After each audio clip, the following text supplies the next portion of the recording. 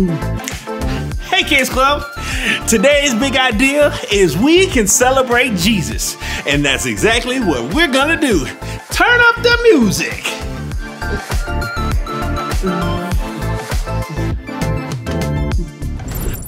Feliz Navidad! Buena tarde! Mele Kalekimaka! Also, Merry Christmas, Kids Club! Oh, there's so many different ways that we can say Merry Christmas. There's also a lot of ways that we can celebrate Christmas. And today, we're celebrating. But what are we celebrating? That's a great question. We're celebrating the birth of the greatest person ever, Jesus. Jesus Christ is the rescuer of the entire world. And Christmas is the day that we get to celebrate Jesus' arrival.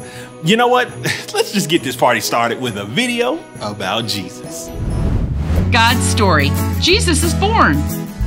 So part of God's story is about how he sent his son, Jesus, to be born. And it goes like this. Remember when God created a perfect garden? He also created a perfect family, Adam and Eve, to live in the garden with him forever. All they had to do was trust God. Then they would live with him forever in a perfect world where nothing bad happened, ever. Unfortunately, Adam and Eve stopped trusting God, so they disobeyed him. That's when all the wrong things in the world began. The worst part was they were separated from God because God is perfect and can't be around anything wrong. But God came up with a plan to rescue us from all the wrong things in the world. That way, he could be close to us again. For hundreds of years, God planned this rescue. He built a special family for the rescuer to be born into. He told prophets how to recognize the rescuer when he came. Prophets hear from God and then share it. God's family was so excited. And finally, it was time. God was ready to send his very own son, Jesus, to be with us on earth. Of course, he could have sent Jesus as a warrior or a superhero, but he didn't. He sent him the same way we all get here, as a baby. Now, that might not sound strange at first, but to a young woman named Mary, it was a huge surprise. God actually sent an angel to tell her that she was going to have a baby named Jesus. Mary was terrified, but she said, "I serve the Lord. May it happen to me just as you said it would." Basically, Mary wanted what God wanted. Anyway, the news about Mary's baby also came as a big surprise to a man named Joseph. Mary was going to be his wife, and now she was going to have a baby, but Joseph wasn't the father. So an angel came to him in a dream. He said, "Don't be afraid to take Mary home to be your wife. She will give birth to a son, and you are to name him Jesus, for he will save his people from their sins." After hearing that, Joseph obeyed. A bit later, the king told people to go to their hometown to be counted. That was something that happened every once in a while. Joseph was from a little town called Bethlehem, so that's where he and Mary went. When they got there, Mary and Joseph couldn't find a place to stay. With nowhere else to go, they spent the night in a place where animals were kept. And that very night, Jesus was born. Mary laid him in a manger, which is where animals eat. Here was the King of Heaven, the perfect rescuer, born with animals and sleeping in a dirty feeding dish because nobody would make room for him. Kids, have you ever felt like nobody wanted you around? Well, that quiet, lonely moment was the moment God's whole family had been waiting for. So God did something special. He sent angels to some shepherds who were taking care of their sheep nearby. The angels said, "Today, your Savior is born in the city of David. He is Christ the Lord. This will be a sign for you. You will find a baby wrapped in strips of cloth and lying in a manger." The shepherds went to find Jesus right away. They told others the news. The rescuer is here, and he is sleeping in a manger. Everybody who heard their story was amazed. This is what they had been waiting for. It just happened in a way that wasn't expected. Even though people had stopped trusting God, he loved them and us. He wants to be with us so much that he sent his very own son to earth to live as a man. In fact, one of the names God called Jesus was Emmanuel, which means God with us. Through this tiny baby, God was close to his people again. And that's the story of when Jesus was born. But here's a quick version of what happened after Jesus was born. A star appeared in the sky. Magi followed it and worshiped Jesus. Jesus grew up. He never did anything wrong. He showed us what it looks like to follow God and love like God. Then he took the punishment for everything we've done wrong.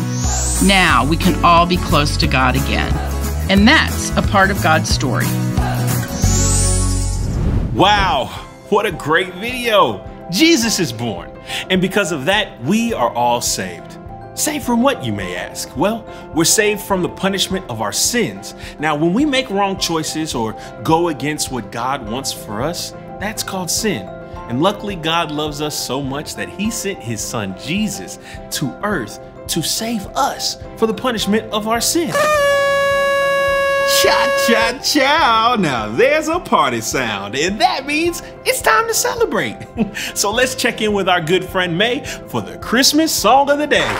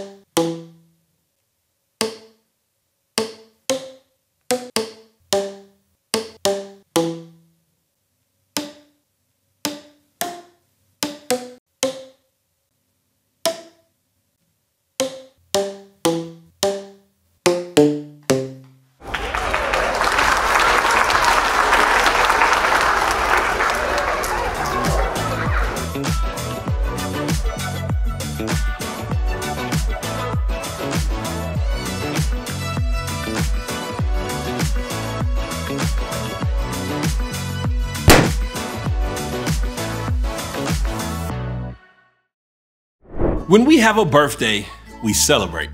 When we get amazing news, we celebrate. When we win or have a victory, we celebrate. There's so many ways that we can celebrate. Maybe we can throw a party, or maybe we go and eat our favorite food, or maybe you go watch your favorite movie. When we celebrate, we feel joy, and it should be a good time.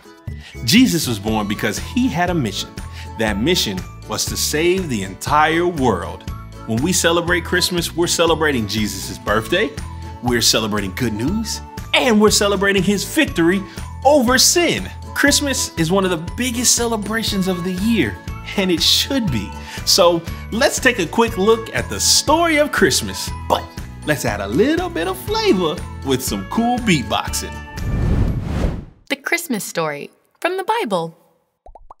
A surprise is the kind of a thing you remember, and that's what we do every single December. We celebrate Christmas when Jesus was born, the surprise more surprising than any before. It wasn't that no one knew God would be sending a rescuer. That narrative had been pending for thousands of years. They knew he'd appear, but unknown was the when and the how and the year. See, in the beginning, God had created the world, which was good, but he thought his greatest idea had been people. Oh, he loved them so. He gave them the world he had made for a home. But God told them one rule they could never break. There existed a tree that they just must not take any fruit from, not one piece, not one single bite. But a devious serpent said that was a lie. He convinced God's creation they could do what they want. They didn't need rules, he said nonchalant. So they tasted the fruit and they instantly knew that it wasn't a thing that had been good to do.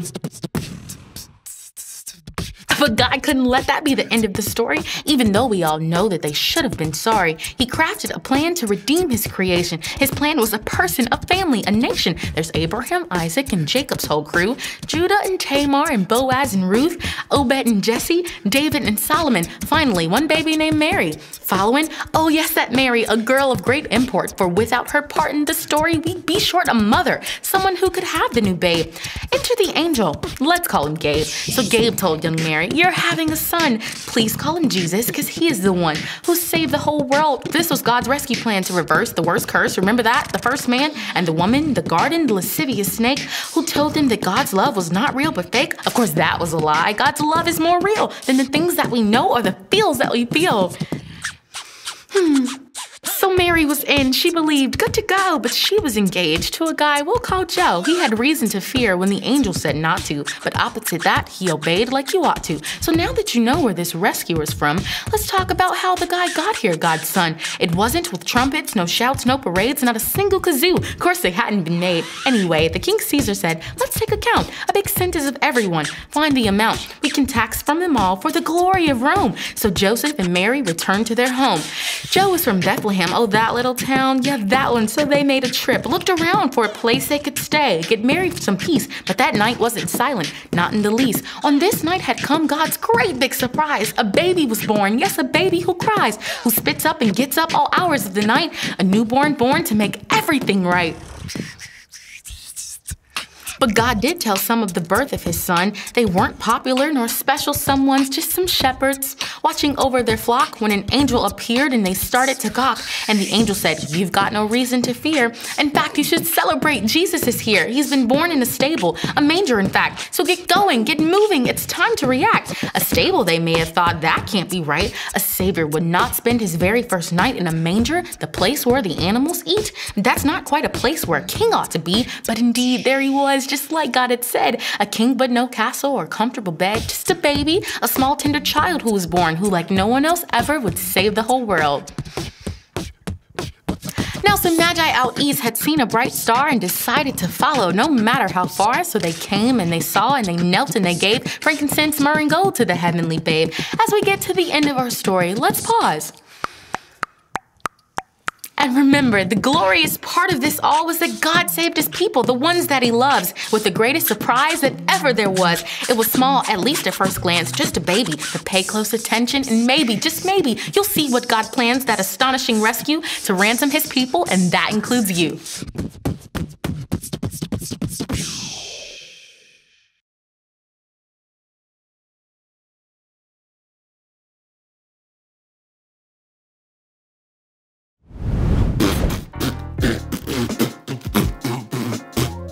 Oh, hey, you're back. Man, I've heard that story so many times, but never like that.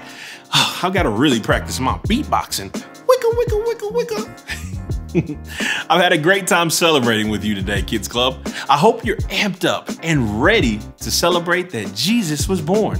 It doesn't matter how or where you celebrate, just remember, we can celebrate Jesus. I'll see you soon, Kids Club, and Merry Christmas! Everybody conga!